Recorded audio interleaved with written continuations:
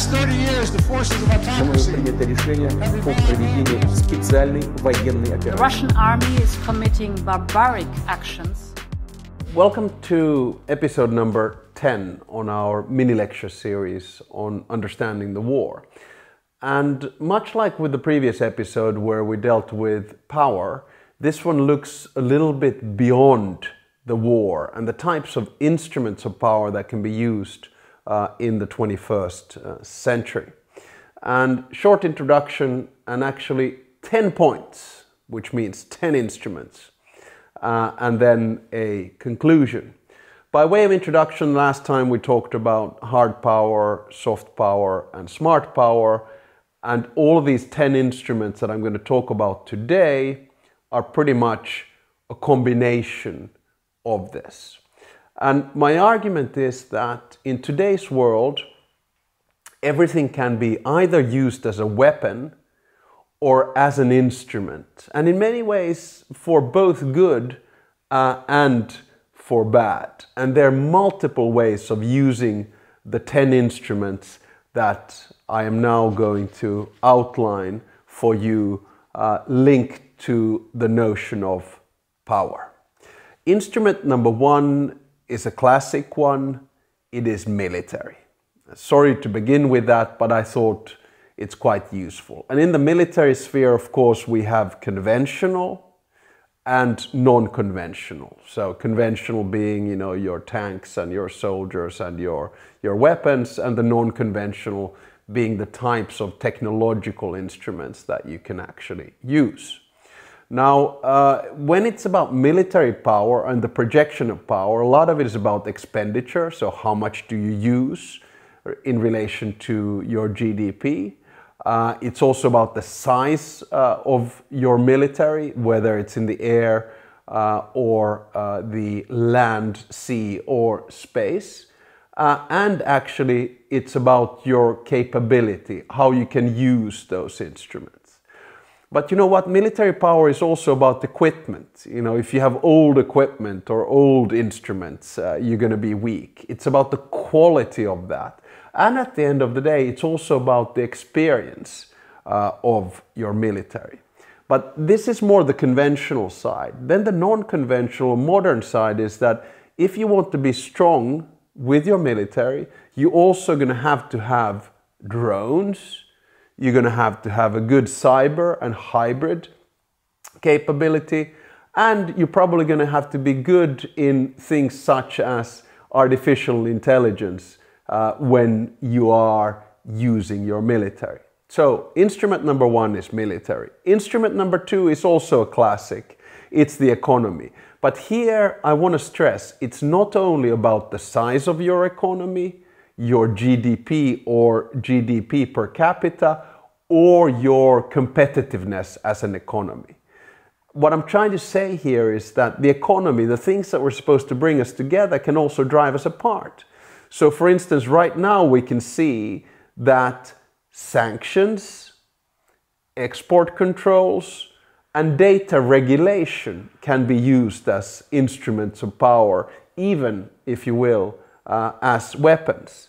The same actually goes for currencies, for financial flows and reserves. We've seen this during the war in Ukraine when the dollar has showed its supremacy, and the importance of financial flows have actually been used as a sanction in freezing Russian assets in foreign currencies and otherwise around the world. So the economy, including finance and monetary and fiscal, is an instrument of power. Number three, technology. And this is really a key, because if you have a competitive advantage in technology, you are going to be able to project instruments of power.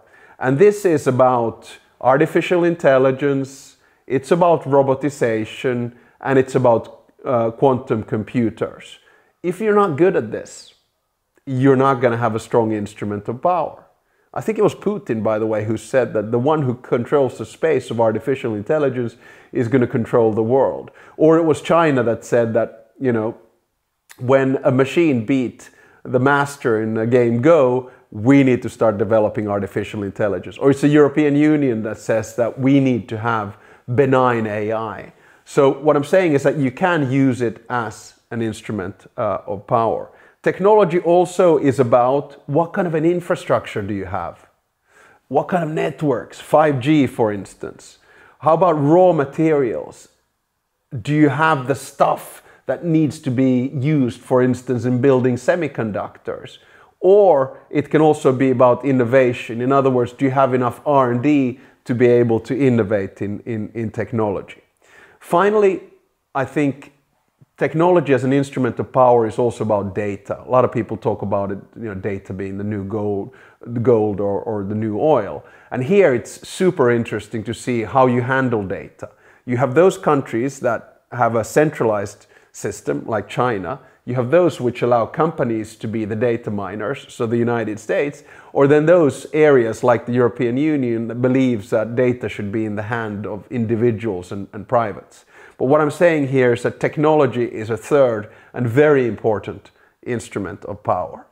Number 4, climate. Now, it doesn't sound like your traditional, if you will, instrument of power, but think about it. It really is. So what kind of living conditions are you in? Are you in a hot and dry zone? Are you in a wet and cold zone? Etc., etc. And on top of that is about your capacity to transition from dirty energy to clean energy. So basically towards carbon neutrality. And here, I think the winners are going to be the ones who can show that they are active and progressive in renewables, in innovation, and most probably transitioning in nuclear power. The losers are going to be the ones who stick to their stranded assets, CO2 emitting gas and oil, for instance. So if you have the curse of natural resources, and if you're born in a bad climate, you're not going to have a strong instrument of power. And here, really, it is about your capacity to, number 1, legislate, number 2, innovate, and number 3, finance. Not necessarily in that order. Instrument number 5 doesn't sound natural, but think about it. Geography. Now, geography is of course linked to climate. There's no question about that. It's not an instrument as such, but it is a reality. What are your natural resources? What is your terrain? What is the climate that you're born into? All of that can be used as an instrument of power. Russia has got the greatest natural resources in the world. Is it going to be able to use that geographic competitive advantage or not? That is the big question. Geography is also about the capacity to generate wealth or the type of society that you're born into, about your living conditions, and really about security. Some parts of the world are simply not secure. People are born into a war zone. Take, for instance, the Middle East, which has an extremely complicated and complex history. It is not a competitive advantage to live in a country which doesn't have innate security. So geography, I would argue, is the 5th and important instrument of power. Number 6, institutions. And here I talk about institutions which are both national and international. And by this I mean to say that nationally it's extremely important to have stable, resilient, and functional institutions. Might sound awful, but bureaucracy is extremely important. If you have institutions, state-based or otherwise, that you can trust, that gives you a competitive advantage. At the same time, international institutions. If you are a part of the key international institutions in the world, you can use it as an instrument of power. How far are you willing to go in pooling sovereignty or creating alliances? I'll give you an example. A small country, say for instance Denmark. It's both in NATO and the European Union and of course the WTO and the IMF and the World Bank and the UN. It has a competitive advantage because it has strong institutions at home and it is part of strong institutions abroad. Instrument of power number 7, science. Never underestimate the importance of science, which of course is linked to all of the above. In other words, the economy, it's linked to climate, it's linked to institutions, etc., etc. But science is the foundation of progress. And in order for you to be strong in science, you have to live in an open society with an open and curious mind and with institutions that support it. So you need to have a system which has both research and development, R&D, and therefore innovation. And that system needs to have a strong education system, primary and secondary. It needs to have strong universities, and it needs to have strong resources. And science, when we start moving into a world where you combine biology with technology, through CRISPR technology and gene editing, the ones who can do these types of experiments and practice and open themselves up to the wonders of science with some ethical limits are going to be the ones who have the strong competitive advantage and strong instruments of power. Instrument of power number 8 is information. And of course we've seen that, for instance, during the war in Ukraine. So the one that controls the narrative can control the agenda. And of course, in today's world, it's very complex because information is moved around the globe in a nanosecond. And that means that there's also disinformation and information which isn't factually checked moving around. And if I may, a little bit of a commercial break. Here at the European University Institute at the School of Transnational Governance, we have a wonderful center called the European Digital Media Observatory. What we basically do is Europe-wide fact-checking, fight against disinformation, and improving media literacy. Whether it is about information circulated during COVID on, say, vaccinations or health ramifications, or the war in Ukraine, or what has happened on the ground and what hasn't. This is extremely important because you cannot have democracy without free speech and facts. You end up with an autocracy, basically with propaganda and disinformation. So information can be used as an instrument of power for both good and for bad. Point number 9 on instruments of power, data. And data is super important, as I mentioned earlier. It is power. It's a valuable commodity that actually in today's world can be mined. It can be mined by states, it can be mined by companies, and it can be mined as individuals. And once again, information can be used as an instrument of power for good and for bad. So if you use it for good, it's about learning things. It's about protecting individuals. It's about improving science.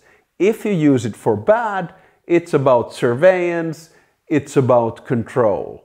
So data is not an irrelevant instrument of power. Quite the contrary, it's the basis of a lot of power that we see in today's world. Now, instrument of power number 10 is a little bit outside the box, and you might be shaking your head, or if not that, at least smiling. I think lifestyle is an instrument of power. And what do I mean by that? I mean that the quality of life matters.